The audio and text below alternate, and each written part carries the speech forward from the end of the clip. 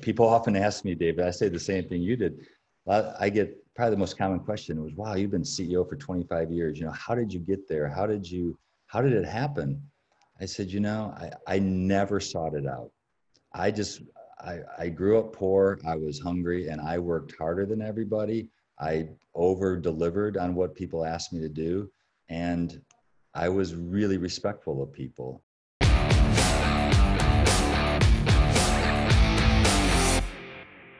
Hey, everybody. David Nagel here.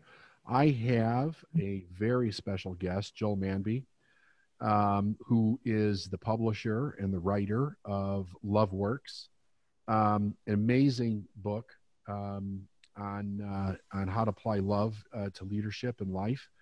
And today we're going to talk about what's actually going on with the COVID virus and the principles that he's taught as being a CEO in some major companies, including SeaWorld, by the way, which is pretty cool. I wish we need to do a podcast on that for a while. That we could another time, because that's I know, right? Like I would have all kinds of questions on that one.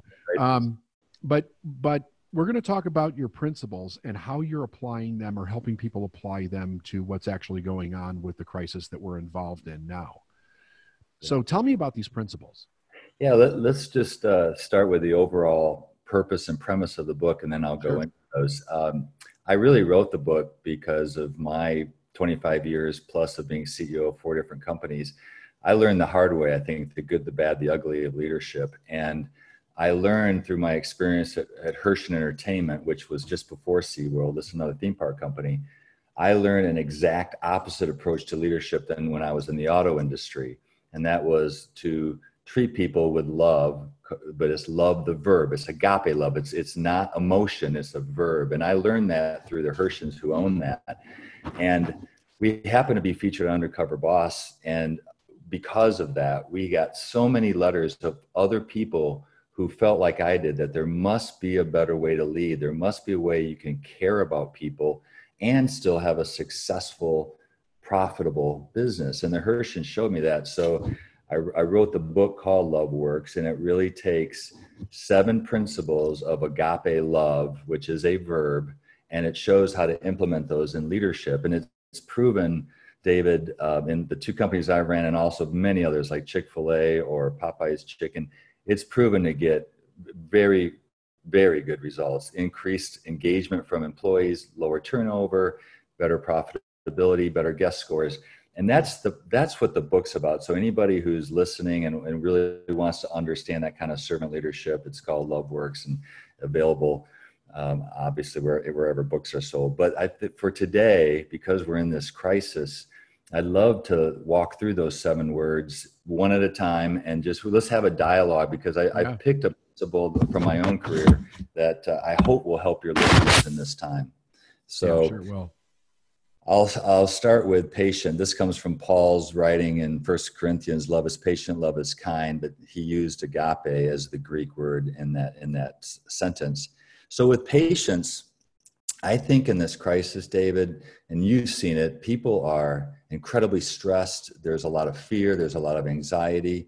And I think even grief right now, people are grieving what's happening. We know something has fundamentally changed. Yeah. We just don't know how much it's changed, right? I mean, when 9/11 happened, we knew that things were going to change, and travel's never been the same since. Something like that's going to come out of this. We're just not sure. And so I think it's really important for leaders to not only be patient with employees or their family members, whatever you lead, to show respect for that as a leader, not get impatient. This is the time for compassion. We have to still get results, but it's very important to be patient, and also patient with ourselves, because I don't know about you, but I'm a very kind of type A personality. I get so hard on myself. Right now, I don't think it's the time for leaders to beat up on themselves, or certainly on their employees, because we have to be calm, and we also have to be rested. And a tired, exhausted leader is not a great leader. So those are just a couple of principles within patience that I'd love to just throw out there and get your thoughts on. Well, you brought up 9/11. Another interesting fact about the comparison between this situation and 9/11 was that in a relatively short time, we knew when life was going to get back to normal Right. after 9/11. Even though we knew it was going to change, we knew when we were going to be able to start traveling again and kind of get, move on with life. With Right. this, every day it's unknown. It keeps looking like it's further and further in the future. We really don't know when it's going to be over. And I think that it makes people feel out of control. Yeah. And if they're out of control, in my opinion, and in my experience, they don't have a feeling of inner certainty, right? So, like with love and with patience, in the way that you're describing it, to me, it gives them something to focus on and something to practice that gives them control over something in their life. They're actually doing something by practicing patience. So that's kind of how I see it. That is such a great comment, because it leads to, I think, the ultimate point in this patience, the one of the 7 words, is we just have to be present in the moment. And if we try to project out what may or may not happen, it'll absolutely drive us all crazy. We can't control, as you know, anything but how we control how we respond. And we never really were in control. We thought we were, I know. right? And I think this virus is showing us that, you know what, we really aren't in control. And that is a violation of our own safety, as you said. And you're right, never, at least in my lifetime, has our safety been put in such a vulnerable position. And I think it scares us and makes us uneasy. So your point of just being in the moment and letting it go after that is really, really important. I think that's, for me, just understanding that is worth a lot getting through this crisis. The second word is kindness, and love is patient, love is kind, and so many people misunderstand this, David. We all interpret this as being nice all the time. We can't be nice all the time. As leaders, if you're a parent or a leader of a major corporation, we have to hold people accountable. But I think in this time, it's much more important than ever to not only have compassion, but to show your kindness and to show your appreciation, your enthusiasm, which means, we're already exhausted. We're all exhausted. For some reason, it's more tiring to have a Zoom call 12 hours a day than it is to be with people, right? But I know this sounds simple, but just starting the day before we jump on our phone, before we jump on that Zoom call, we spend 15, 20 minutes reflecting on yesterday and think about, who can I thank? Who can I show appreciation to? And write a note, a handwritten note at best. I mean, look, we all get too many emails and texts. I would recommend even a handwritten note, which is like an ancient art, hardly practiced anymore. But Jack Herschand, who ran the company I worked for so many years and led for so many years, he did that every day. And you think about the cumulative effect of just writing 3 letters a day, 7 days a week, 20 a week, times 50 a year. You've got hundreds, thousands, tens of thousand letters over time. And his handwritten notes are like gold in that company. And this is when we have to step up and be more kind, more encouraging, even when we don't feel like it. Applying it to my son, he's scared. He's 19, he's getting out, he's going to go to college, and to try to give them confidence is part of kindness. I think a really important point. So do you have any thoughts on that from your standpoint? Yeah, I do. One of the interesting things that we're seeing, like we're seeing some real extremes, right? So we're seeing people being kind, very kind, like Yep. really wanting to help, be part of the solution. But we're also seeing people that are completely gripped by fear, and they're projecting that fear onto other people. Not really for any reason, but I have this theory that when people blame, it's a way for them to take back control over something that they feel victimized by and they feel out of control by. So if I can blame you, Yes. I can identify the evil that is entered my life, and it gives me an idea of what to do to isolate that, or attack it, or run from it, or whatever.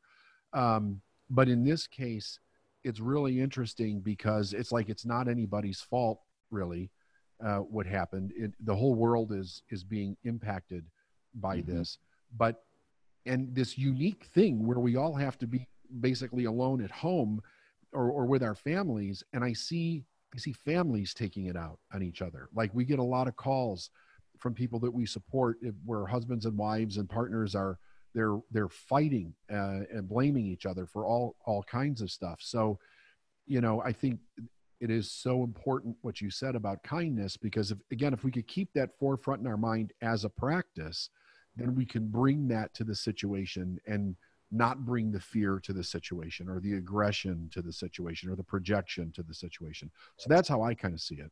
That is so well said. And I'm glad you brought up the spouse issue, because we've all seen it. There's a lot of jokes on the internet about how spouses are fighting like cats and dogs. Yeah. I mean, they're done in a funny way, but it's not a funny situation. No. And we have to start with our family. If we lose our family just because of this kind of fighting or lose good relationships, that's a really sad thing. So I appreciate that. That's a good one to keep. On the third word, David, is trusting. And you know, I've found, and you're an entrepreneur, a very successful one. I'm very entrepreneurial, even though I've been in some big companies, but also some very small ones, like the Amazon startup. Most entrepreneurs I have found, like myself, it's hard for us to trust other people's judgment, and we tend to want to control too much. And at least I'm speaking for myself. I think in these environments, things have to move so fast. For instance, I'm chairman of Orange right now, which is we serve churches all over the world with curriculum products. And obviously their whole world's changed to at-home service. And we've been pivoting so hard and so fast. We have to give up authority, delegate more, take more chances, take more risk. The tendency for leaders is to grab control when things get in a crisis mode. And I learned this the hard way when I was running an Amazon company. We actually sold cars through Amazon back in the day in 1999, 2000. Well, when the market crashed, then we thought going in as CEO, I thought I had 3 years of cash to get it public and get it established. Amazon selling cars. Well, because of circumstances too long to discuss, after the crash, we only had 47 days of cash left at the current burn rate versus Wow. 3 years. Things got pulled, funding got pulled. So what I learned in that is I had to just delegate like crazy. I had to make some really tough decisions really fast, and every hour literally mattered. And before that, I had been with Saab, and I didn't move as quickly. And I really learned at that Amazon experience, we need to trust, we need to let go, and we need to give a lot of information. And one thing I want to say about being trusting in this case, the more we define who's doing what, I know this sounds simple, but most leaders just kind of ready, fire, aim. I've really learned through others that laying out the process so we know who to copy, we know who to CC, we know who to keep up to speed on, what I call the RASI chart in the book, is a way that you show others you trust them because they own it. They have to get it done by this deadline. And in this crisis, I think we have to do that even more than ever, especially as we're disparate, all spread all over the place. So does that make sense to you? Yeah, it absolutely does. And, one of the things that I've observed with trust is that it kind of starts with us. If people aren't their word with themselves, they break trust with themselves, and then they kind of reinforce this doubt about what they can do and what they can't do in their life. And I often ask people, reestablish trust with yourself first by being your word. Take certain things in your life and commit to doing them no matter what. And then add to them as you go so that you reestablish that trust with yourself. Because as you reestablish it, you'll see that you evaluate things different. You'll see that you schedule and arrange things different. You'll know how to hold other people accountable because of your own experience and what it took to trust yourself. So you don't trust just blindly, but you trust through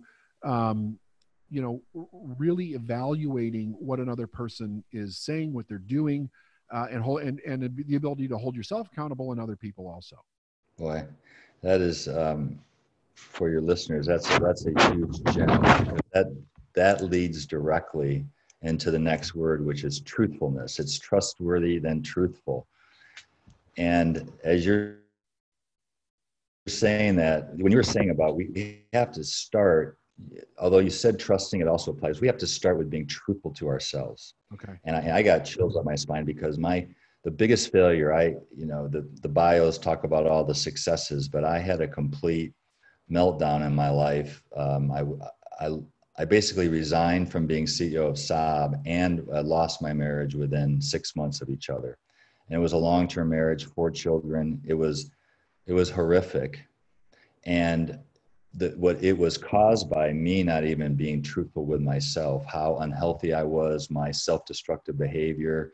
And if I had listened to your words and said, I have to do what I say first before I can help anybody else. Yeah. But somehow we lie to ourselves. We blame others. We find a way to justify our unhealthiness. And in a crisis, it even multiplies on itself. So your point of we have to start with being trustworthy, being truthful, then we can demand it on others. And I can't change what happened. I can only change going forward, and always be a truthful person going forward. But if I can implore that on your listeners, if I can stop one person from going through, or one couple going through what we went through, and to be truthful, it would be worth this half hour together. I will also tell you that it scares me right now with the marriages and the relationships that are happening on this crisis. I think there are going to be a lot of struggles out there. So is there a truth that you would recommend people start with in a crisis like this? Like, if you were talking to somebody, is it based on their individual situation, or is there something that you could recommend that they look for some kind of a general truth to maybe build a foundation off of? Well, for me personally, it starts with your values. It starts with your value set. And like it or not, everybody has a value set. It may be very different than what you and I believe.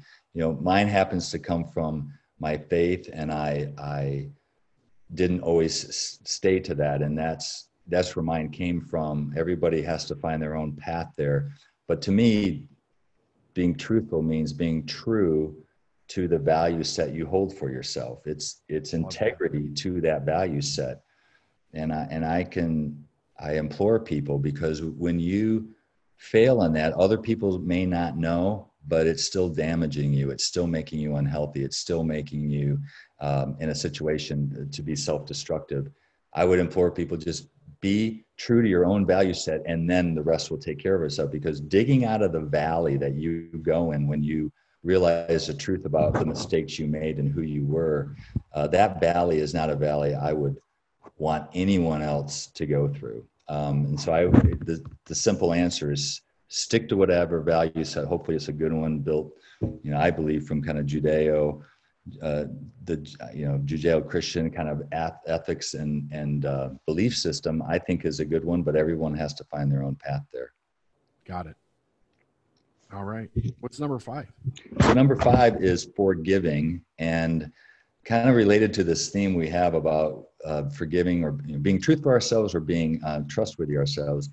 It is to forgive, and it's forgiving ourselves first, because none of us really signed up for. You were probably ahead of the curve, but most leaders didn't sign up to be technology experts and have to deliver everything at home and be experts on Zoom, and like you already have been. And I think we have to be somewhat forgiving ourselves, but more importantly, I think, is forgiving others. And again, as leaders, so much of our language is about accountability and firing people if they're not successful, or letting them go. That has to happen sometimes, and will have to happen through this. But as far as day in and day out, I do think compassion to our employees is key, and making sure if they make mistakes, we put them right back on the horse, right back into battle the next day. Because the time will come that we have to restructure, we have to move things around. Which, as I'm talking about this, I will insert one thing that I would say. When I was talking about patience, the one thing in a crisis we can't be patient with is adjusting to the situation. I mean, for small business, it means holding on to cash for dear life. I mean, any non-essential expense is not going to happen. Yeah. I would also say share the blame with many people. Don't take it all, at the lower levels of the organizations. Everybody should share the pain. So, but that's basically forgiving is forgiving others and forgiving ourselves for maybe our normal standard level through this crisis. I just think we're all going through a lot, and we have to be willing to forgive ourselves. Yeah, I Any agree. thoughts on that? Well, my take on this is also this kind of like an intellectual understanding that none of us have any experience with dealing with something like this. No. Like nobody on the planet really has any experience dealing with this very unique situation. So we have to understand that we have to help each other and we have to learn from each other. And we have to put our differences down. We have to put our ego down in order to come together to be able to do that, which I think does require forgiving things that we've been holding against ourselves or against other people, so we can be open to information that is going to benefit us during this time. So that's kind of how I see, like just from an intellectual, how do I understand how to do that? What is the purpose and benefit for me to do that? That's kind of my thought. Yep, that makes absolute total sense. Which gets back to truthful. If you're not truthful, if you don't have the air cleared, it's really hard to be forgiving. Once you talk it out and get it all out and be truthful about whatever happened, then you can move to forgiveness, but really not before. I know we don't have a lot of time. The next to last word, the sixth word, is unselfishness, which I've already touched on a little bit, but I think my main point there in a crisis, I think we should always be unselfish. And I think the top leaders should always be very generous. And at Herschand, we had minimum wages and living wages way before they had become kind of popular in culture because we were privately held. But I think in this case, we need to spread the pain as much as possible. And that just means that there have to be pay cuts. Everybody takes them. The senior leaders take them more than anybody else. Hopefully people have cash reserves so they can continue to pay people. I actually think the government, like their approach or not, they've done a good job as a whole getting money to the American people quickly, so we don't have to lay people off. It's nice to see, the two parties working together get that done. I actually think they've been unselfish in this situation. But any thoughts on that one? And I just have one more.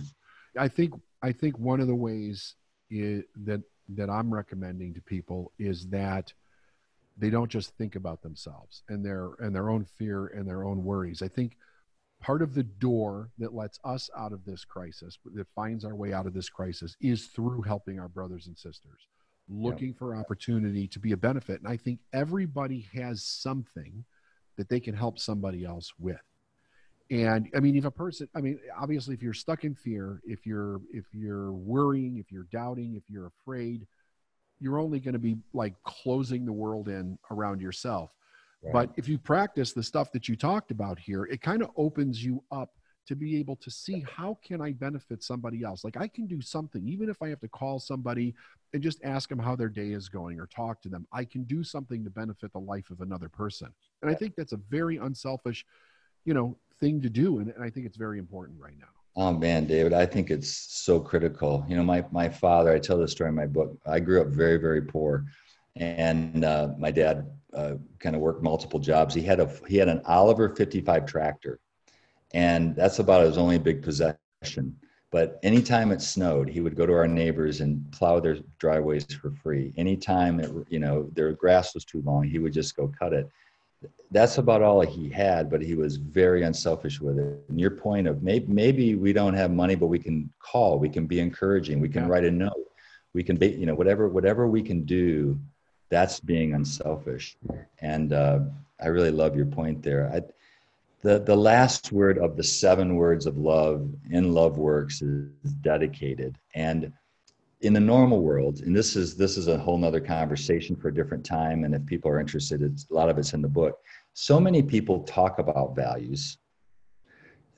most companies have them, but very few put processes around them and integrate them into the culture. So at Herschand, as an example, we rated people on those 7 words of love. We basically had behaviors they had to match. Those are called the B goals. What kind of leader do I want to be? Everybody has do goals. What am I going to do today to grow profit or grow customers or grow margin? But we measured both the B and the do, and we actually rewarded people more if they achieved both scores highly. If they were both low, they probably wouldn't make it very long. That's in the context of Love Works as a fundamental driver of culture. There's a lot to that point that we don't have time for. It's not words. It's led by the leaders, it's process driven, and it gets results like I've never seen. In this case, I think it means more just when we're put in charge or we are in charge, whether we're a dad, a mom, a business leader, we have to take charge. And this is where people really look for strong leaders. And you see it all over the place where people are stepping up. And sometimes they're not the appointed leader, but they're stepping up. And that's what I would encourage people, regardless of if you're fearful, if you're scared, if you have grief, you're not sure what to do. If you're put in charge, take charge. We're all going to make mistakes. You know, people right now, sometimes I've found myself, if I've ever frozen up in a crisis, it's because I want to give people absolute clarity and certainty. Certainty is a better word. I want to give them the certainty about the future. Well, one thing I learned when I was at SeaWorld and we were under the PETA attacks and Blackfish, and our profit and cash flow dropped in half in a year and a half. We were under massive attacks, protests every day. I learned that in the end of the day, you know, I can only control what I can control. I have to take charge. I couldn't provide certainty, but I could provide clarity to the employees, clarity of what we're doing about the situation, what we don't know, what we do know, where we're not sure, but they absolutely knew why we were going in the direction we did. And even if they didn't agree with it, they were appreciative that I provided clarity, even though I couldn't always provide certainty of what would happen with SeaWorld. I think that's the same thing here. Truth is, we don't know for sure, but hopefully that helps some of your listeners take charge when you're put in charge. Absolutely. Yeah, 100%. I know that it was that one thing that you talked about there, you know, being dedicated and who you're being. That's the thing that changed my life years ago when I was angry and lost and didn't know which way to turn. And things were just getting worse and worse and worse in my life. I changed 3 things about my being, 3 things in my own attitude about how I was showing up every day. And it was a weird thing because nobody ever taught me that. It was something that popped into my mind and I was like, okay, well, let's just try this, see if this works. Right. And my life changed instantly in 30 days. It just kept getting better and better. And then I was like, okay, I have to learn about what I did because I don't understand this, but it's working for some reason. So what were those 3 things, or is that too long of an answer? No, I can tell you really quick. It was act like I love what I'm doing because I was showing up every day being like, I freaking hate this job. I hate everybody. I hate you. You know, I was so angry. I hated everything. The second one was treat everybody with total respect. Yeah. And the third one was do every job to the best of my ability. So I changed those 3 things and my income went from 20,000 a year to 62,000 a year back around 1992. I didn't even finish high school. I was driving a forklift and I couldn't get, I was also married, had 2 children, and we went bankrupt. We had our car repossessed. I mean, it was just getting worse and worse. And you had a terrible accident too. I did have a terrible accident. Yeah. Which kind of preceded this attitude change, but I was looking for a way to change my situation. Of course, this is pre-internet. I needed money to go back to college. I didn't have it. I needed time to go back to college. I didn't have that either. So I had to find another way. And I had a real emotional meltdown in the back of a trailer one night. I was just crying and I said, God, show me something, anything on how to, you know, like, tell me what to do. I will do it. And a voice in my head said, change your attitude. That's all it said. I never heard it again. That was it. So I thought, okay, what is an attitude? And I took a guy, and he was the guy that owned the company that I worked for. And I said, what's the difference, like fundamentally, between him and me? What do I notice? And those were the 3 things that I noticed. He loved what he did. He treated everybody with respect. And I figured out he must have done every job to the best of his ability, because he started this huge food import company in his garage in like Melrose Park, Illinois, or something like that. And now it was a major corporation. Like most of the imported foods that we have in this country are because of him. Oh, so that's where it started. That's a great story. And I think a lot of these principles, the 7 words we've talked about in Love Works, they match up with that so well. You know, being unselfish means you serve people and do your best regardless, even if it's not to your own benefit. And, you know, people often ask me, David, I say the same thing you did. I get probably the most common question was, wow, you've been CEO for 25 years. You know, how did you get there? How did it happen? I said, you know, I never sought it out. I grew up poor. I was hungry and I worked harder than everybody. I over delivered on what people asked me to do. And I was really respectful of people, and the jobs came to me and I never sought them out. And it's the same 3 things you're saying: treat people with respect, work really hard. And I loved everything I did in my head, but a lot of jobs I wanted to get out of, but you still learn from them, right? Even if they're bad jobs, 100%. It still points you towards where the Creator wants us to be and wants us to serve. So that's a very good point. I appreciate you sharing that. But I know I've gone over your time a little bit, but I just really, if anybody has any interest, you know, I'm going to start a website up, and I'm going to make it available for people to have counseling or just talk about their issues at work. And but LoveWorks is where it starts, and I hope people enjoy it. Awesome. Yeah. So, hey, ladies and gentlemen, it's Joel Manby, and the book is Love Works. And he went through the 7 principles today of, you know, really how we should be showing up in life. And honestly, I think what we described today will help a lot of people. Like, it'll give them something to actually really do in practice that will also help change their perception of what's going on and see opportunities in front of them. So I can't thank you enough. And, you know, God be with you in your journey. It's absolutely fantastic. Good for you, David.